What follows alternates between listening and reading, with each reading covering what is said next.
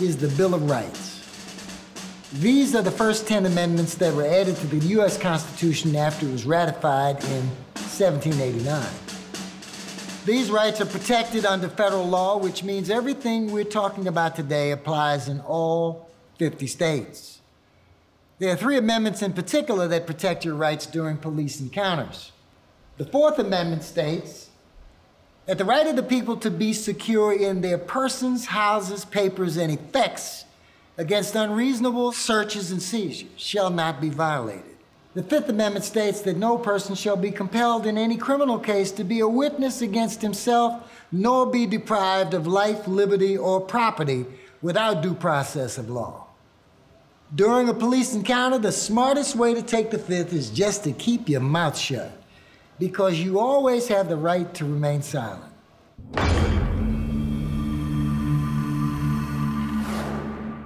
We'll talk in a minute about how this works.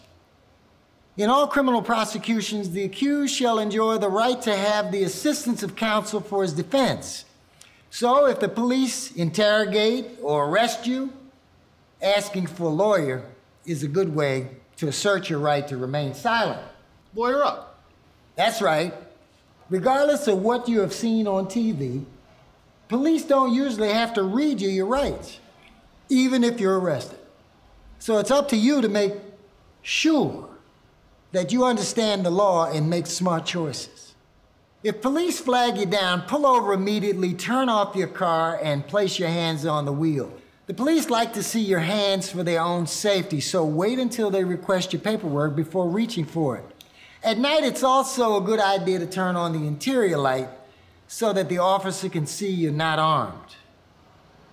Darren, do you see any ways you could have handled yourself better? Good evening, officer. How's it going? Did you know you were swerving between lanes? No, officer. Let me see your license and registration. Sure.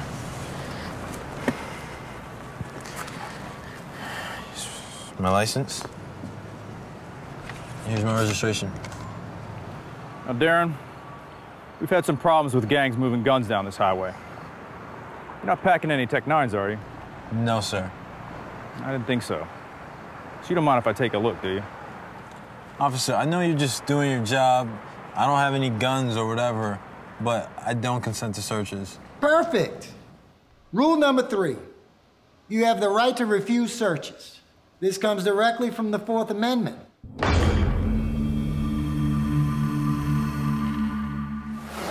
For your 4th Amendment protection to legally apply, you must be prepared to clearly state your refusal under pressure. Everyone repeat after me. I don't consent to searches. I don't consent to searches. The officers can't hear you, so say it again.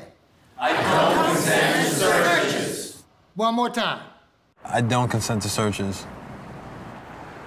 You a law student or something? So if I show that I know the rules, he might think I'm a law student. Or maybe I got big legal connections. Perhaps. But don't get carried away by saying stuff like, I know my rights, Get out of my face. I'ma sue you. Never tell the officer you know your rights. Show the officer you know your rights by asserting them calmly. You seem nervous. Is there anything in this car I need to know about? No, officer. All right. Please step out of the vehicle. Police may legally order you out of your vehicle, so you should comply. Walk back here with me.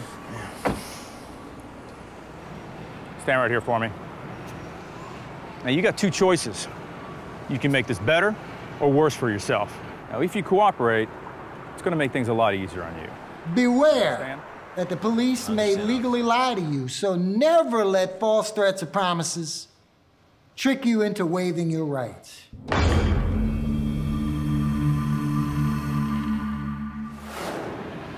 Now, if you don't, I'm gonna call up a K9 unit, and those dogs are gonna rip apart your car, and they're gonna find what you're hiding. So what's it gonna be? Refusing a search request is not evidence of guilt and doesn't give the officer the legal right to search or detain you. Don't get tricked. Unless you're detained or arrested, you may terminate the encounter at any time, but don't wait for the officer to dismiss you. Simply ask if you're free to go.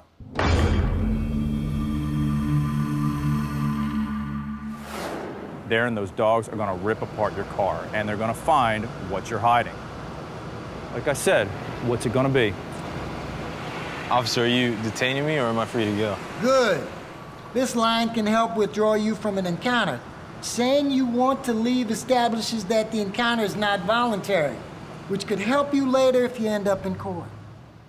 Let's practice that line. Everyone repeat after me. Are you detaining me or am I free to go? Are you detaining me or am I free to go? One more time. Are you detaining me or am I free to go? All right.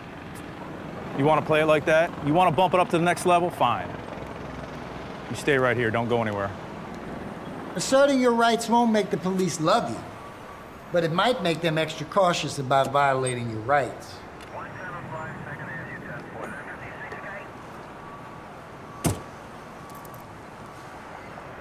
Darren, this is a citation for excessive lane changing. Take care of that as soon as possible. Thank you, officer. I understand refusing a search doesn't make me guilty, but if I'm doing nothing wrong, why don't I just let the police search me and get it done with? You have the right to let police search you. You also have the right to refuse. The choice is yours. But there are some reasons to think carefully about this. The officer isn't your butler. Searches can get real messy. If they damage anything, you might not be compensated because you agreed to the search. Besides, you never know for sure what a careless person, relative, friend, previous owner might have left in your car at some point. If the police find any illegal items after you consent to a search request, you can be arrested even if you had nothing to do with it. You have the right to Consenting to a search request automatically makes the search legal in the eyes of the law. And the Fourth Amendment doesn't require officers to tell you about your right to refuse. So if you're pulled over, don't try to figure out whether or not the officer has probable cause to legally search you. You always have the right to refuse searches. I don't consent to searches. But they're gonna search us anyway. Sometimes they will, but saying no isn't just about stopping the search. It might stop the search or it might not. Cross your legs. The point is that refusing the search could help you later if you end up in court. If the police search you without consent, your lawyer can challenge that. As your attorney, I'd be much more likely to win your case if you said no to the search. If I do not consent, when are police allowed to search my car? You mentioned probable cause. What does that mean? Probable cause means police must have clear facts or evidence to believe you're involved in criminal activity. In other words, an officer's hunch without evidence of illegal activity is not enough to search or arrest you. But it doesn't take much. Most avoidable police searches happen not because police have probable cause. They happen because people get tricked or intimidated into consenting.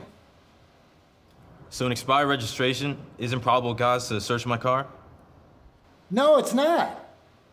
But you still gotta be careful.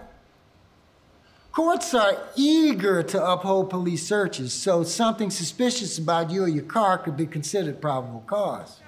I'm not the kind of guy to tell you how you should express yourself. Expressing yourself is one thing, but exposing yourself to police by being a public nuisance is ignorant. Everybody knows who I roll with. Rule number 6, don't expose yourself.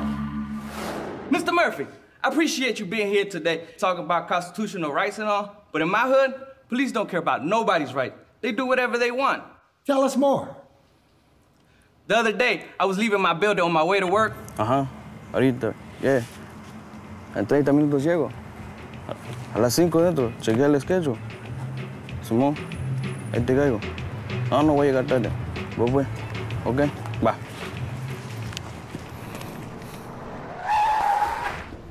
You. Let me see your hands. Put them on the car. Spread them. Where's the dog?